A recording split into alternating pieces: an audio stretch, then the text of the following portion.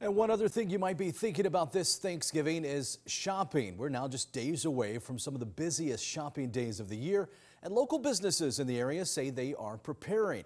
Now to your sides, Aaron Jenkins is live this evening in downtown Washington. So Aaron, how are they feeling about this weekend?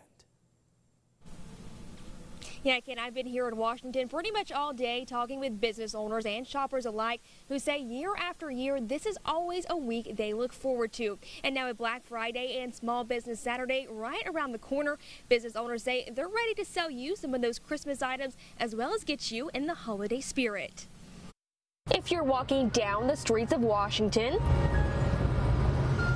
or even looking around in a shop. Appreciate it. Thank you, BJ. Thank you. You're sure to find some Christmas spirit. We are Christmas people. We just love the spirit of the people that brings people together in a small town. Small towns like Little Washington are driven by their small businesses, which is why owners and managers are preparing for crowds this week. We always, of course, gear up for this weekend. It's pretty much our busiest weekend leading into the holiday season. People coming from out of town with all the new restaurants and the street renovations and stuff, it's just been huge. And business has been good anyway without Black Friday and Saturday, but we're thinking it's going to be really huge. We've had everything shipped.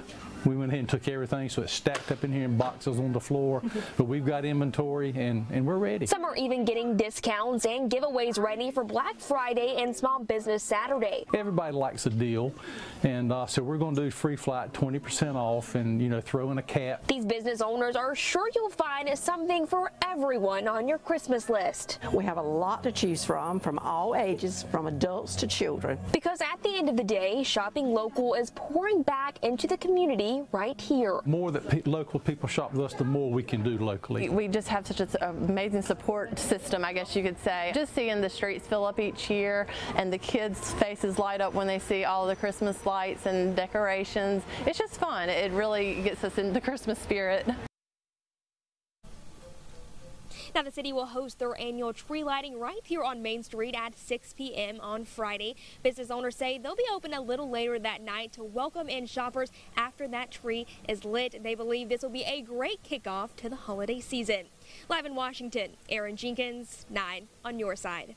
All right, Aaron, thank you.